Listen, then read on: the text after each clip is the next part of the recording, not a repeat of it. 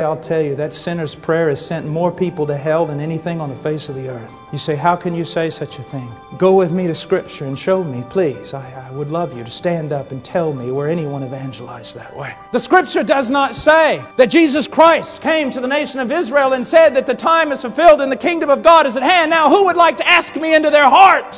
I see that hand. It's not what it says. He said, repent and believe the gospel.